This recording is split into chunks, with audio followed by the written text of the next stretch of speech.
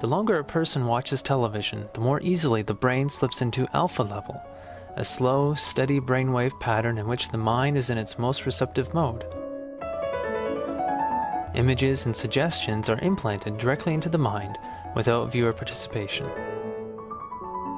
An effective hypnosis is induced, and the viewer surrenders to the unending television image stream.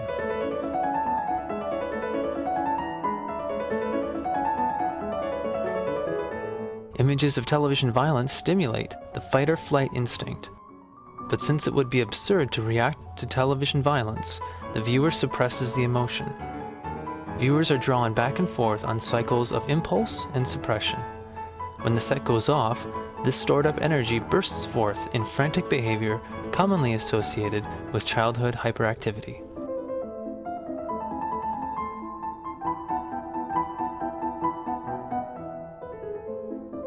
Television imagery is jammed together in a steady stream of information, fracturing your attention while condensing and accelerating time.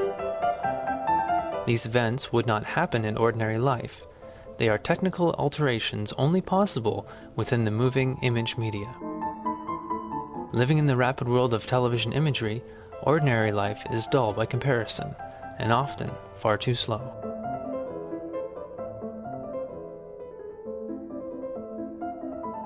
People who immersed in the surrogate reality of television life deal on a daily basis with a reality totally unlike any that has preceded it.